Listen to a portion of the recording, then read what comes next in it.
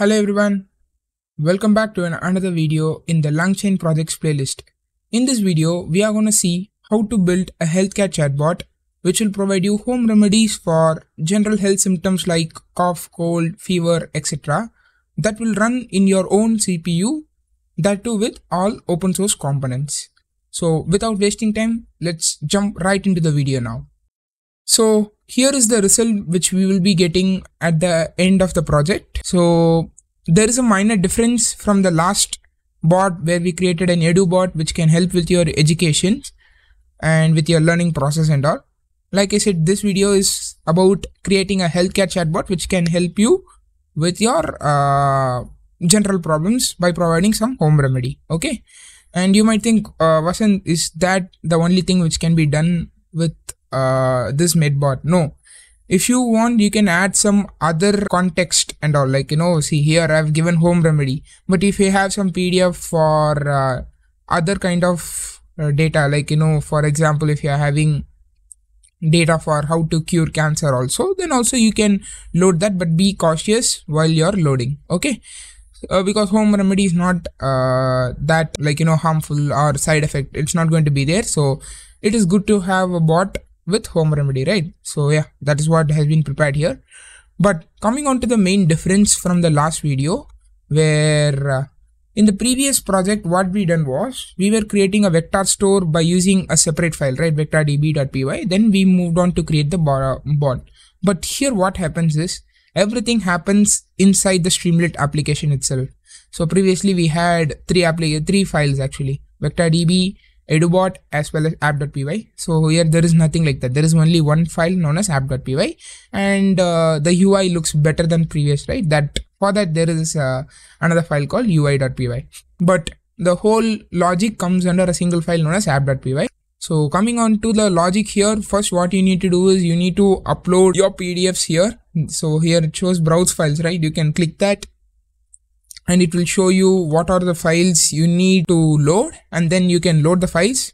It need not be only one PDF, you can also load multiple PDF. It will work here. Alright. So you can put how many ever PDFs you want based on your computation power, obviously. Then once that is done, click process. This is the first step, guys. Don't do anything here until then. So here if you click process, after completion of vector store creation, a message will pop up stating that a vector store creation is completed. Okay. So once that is done, your question column will open up here. Until then only the chat with Medbot and its description, your home remedy doctor only will be there. The placeholder for question won't be there. So once this vector store creation is completed, your question placeholder will pop up. You can give your question and click the answer button and the model will give some response.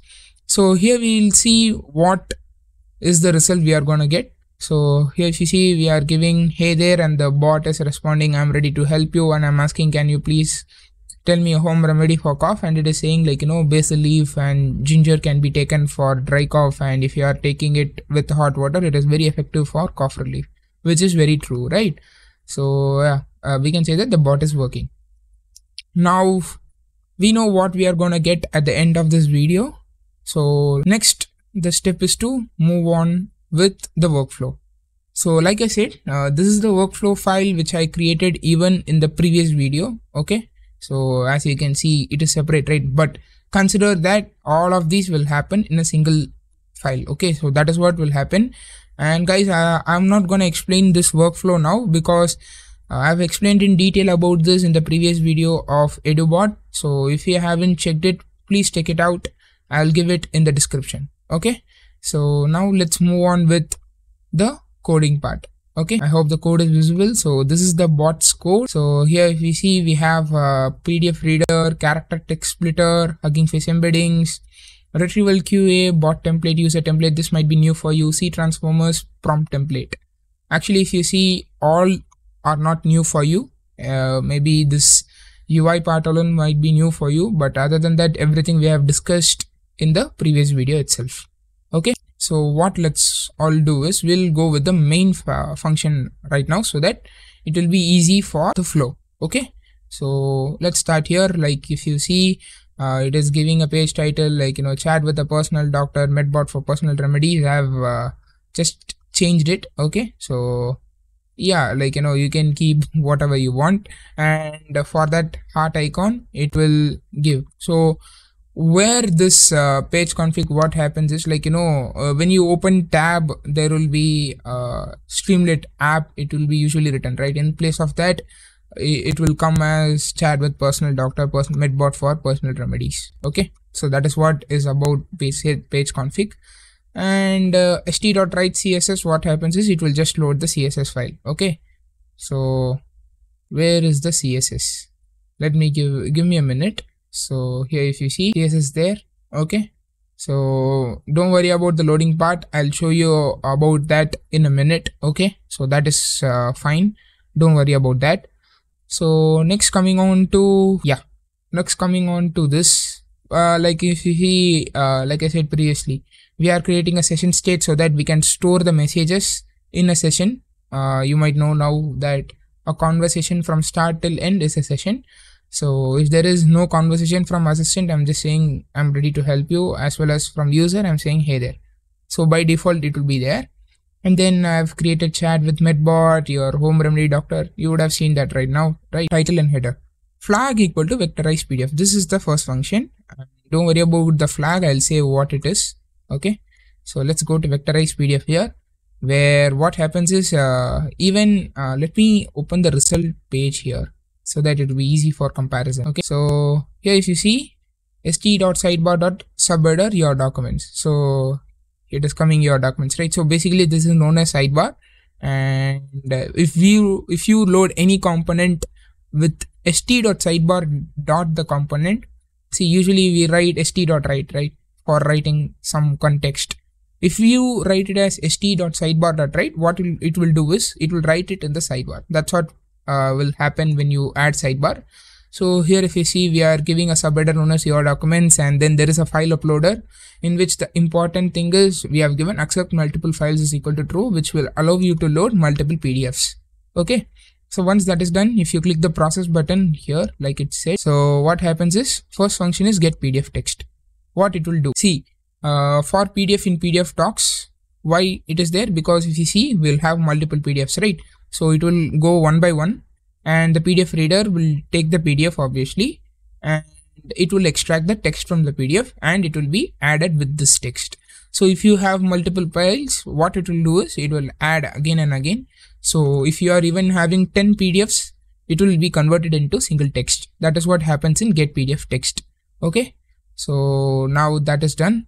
So once that is done, you will have your PDF text. Next is chunking.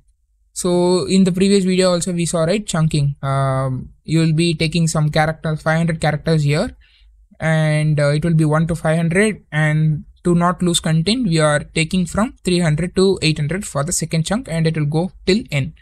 So yeah guys, again I'm saying, so I'm just walking through the code here, and because a lot of concepts I have discussed in the previous video of EduBot, so if you haven't checked it out, please check it out. Okay, next we are having get vector store.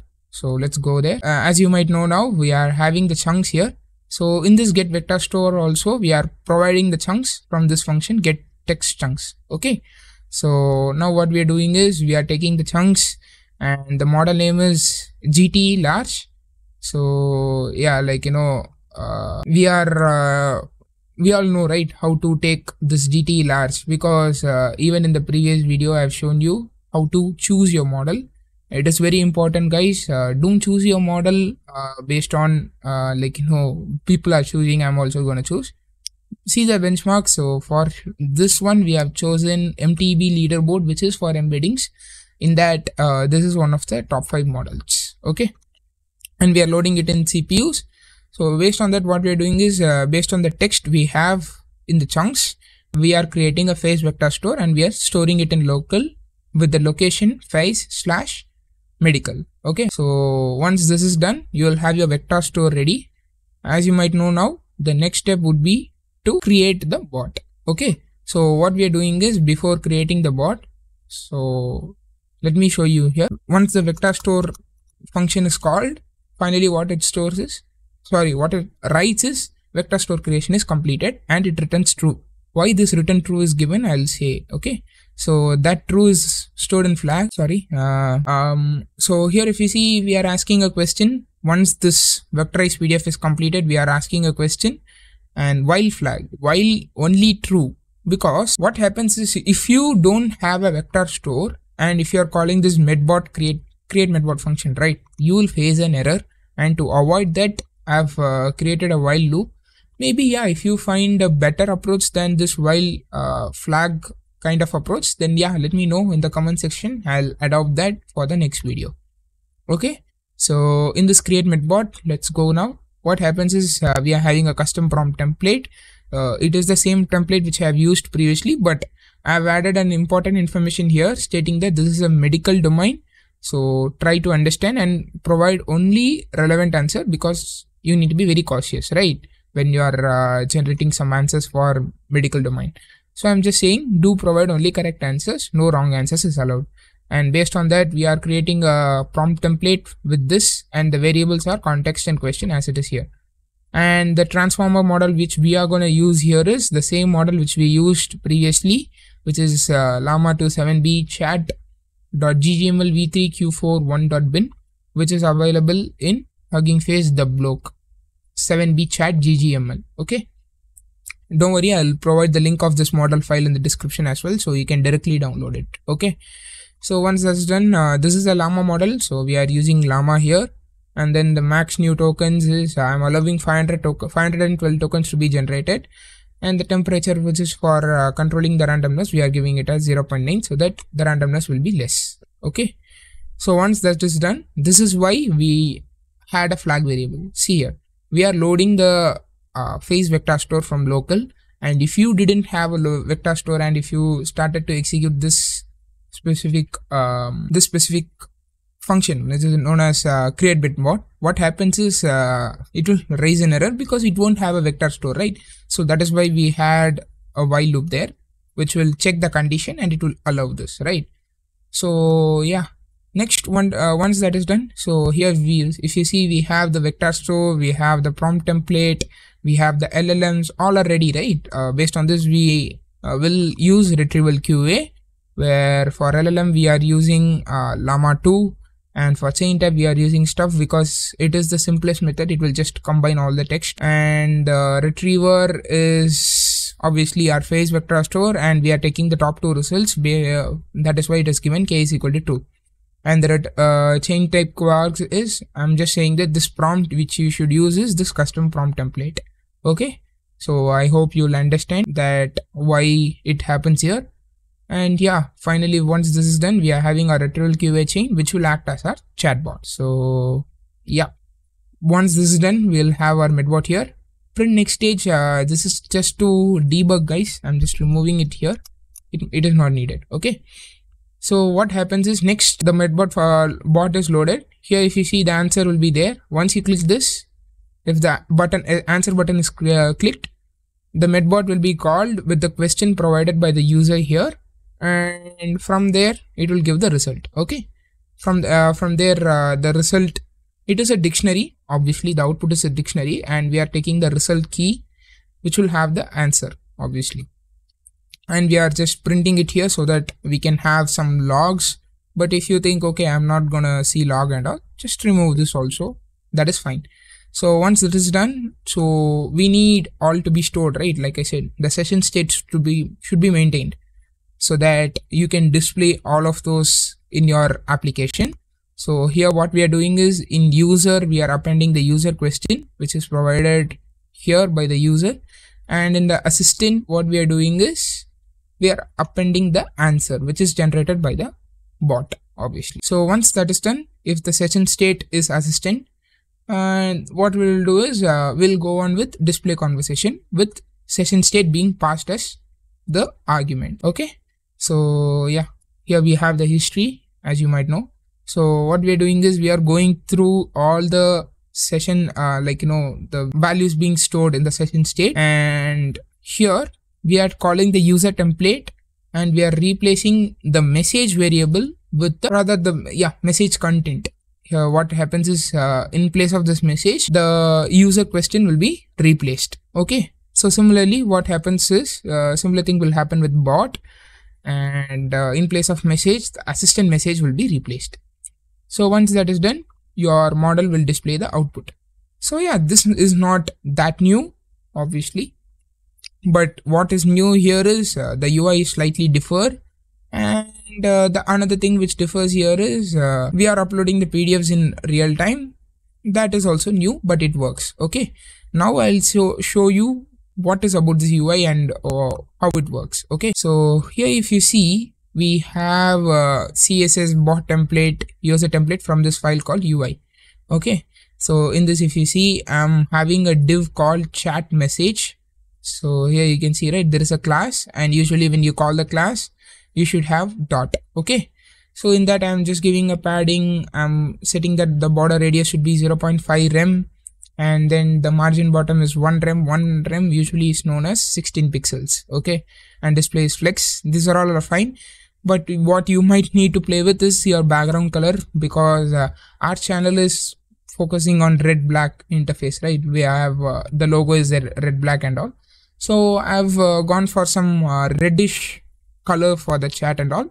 So the background color, you can just update it, and this is for the avatar. Okay, avatar is your logo. So here you have the logo, right? Let me open the logo here. Here you have this logo as well as the doctor logo. For this, we are having this avatar. Okay, so the width is 20%, and then the avatar image will have a maximum width of 78 pixel and height also 78 pixel, and the border radius is 50%. Object fit cover is cover. Okay, so basically what it will do is it will create a circle. That is what it happens. Okay, it will create a circle inside which will have 78 pixel as height and width, obviously. So here the diameter will be 156. Yep. So yeah, that is the simple thing which is about the CSS. You might not need to do anything here. If you want, just change the color alone, and yeah, that should be enough for you all, I guess. But if you are good in CSS, yeah, I'm more than happy that you might play with the CSS, and yeah, you can create some beautiful interface. But what differs here is this one is very important: bot template and user template. So the template is similar. We are having different class names stating that chat message user and chat message bot. In that, we are creating a class called avatar so that a common thing can be used. Okay, so if you see here, we are giving an image. This is an open source image, so you can also use it. Don't worry about that.